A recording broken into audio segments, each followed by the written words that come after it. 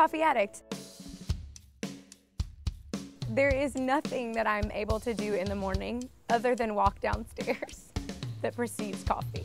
I'm just gonna put it a little bit in before, because then you don't have to stir it. When we were on our radio tour, it's like, grab a cup of coffee, meet in the lobby, roll onto the bus. We did have a coffee maker on the bus too, so you could, if you missed it.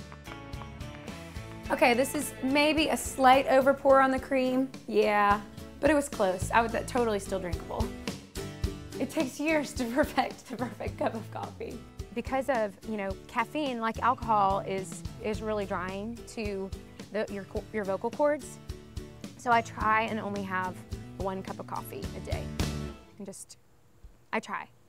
1 cup in the morning, and then if I'm out and about, maybe like a latte or that's kind of a subcategory for me, like 1 cup of coffee in the morning, and then you could still have like a coffee treat later.